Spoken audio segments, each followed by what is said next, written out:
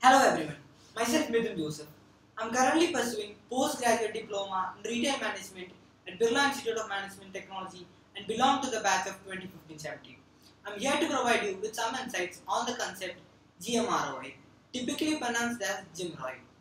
GMROI stands for Gross Margin Rate on Inventory Investment.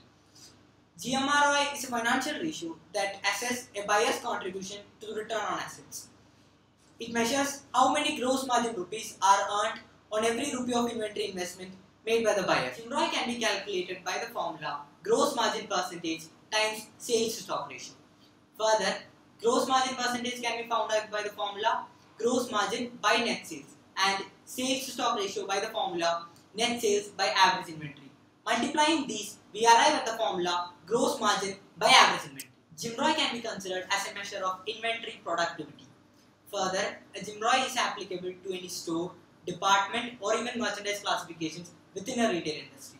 Also, a retailer can apply GMROI to incentives as a performance appraisal tool for his employees.